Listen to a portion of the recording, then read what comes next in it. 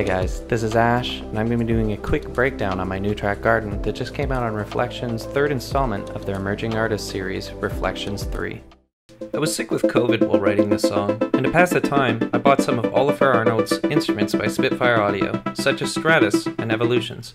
With some small tweaks here and there, such as 16th LFOs and arpeggiation, I was able to create slightly more stylized sound from a relatively simple chord progression. The rest is a hodgepodge of VSTs such as Serum for subs, Contacts the Giant for low-end piano, and Diva for the flurry of subtle plucks throughout.